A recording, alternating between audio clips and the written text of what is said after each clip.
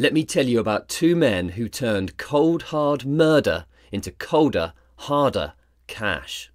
Step into the dark streets of 1820s Edinburgh. Medical science is booming, but in order to learn, the doctors need bodies. Two entrepreneurial men called William Burke and William Hare found a gruesome solution. They started digging up graves of people who had died recently. The problem was, these bodies were old and not that useful for doctors. So they came up with an idea to create a fresh supply. Their method was simple: make friends with a target, get them drunk, and then, for each body delivered to the medical school, they earned cold hard cash. Now this was a lucrative scheme.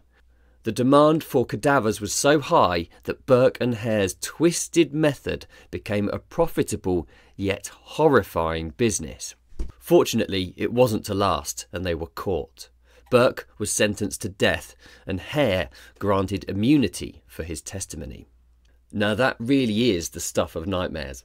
Like and follow for more mysteries from the depths of history, because sometimes truth is stranger than fiction.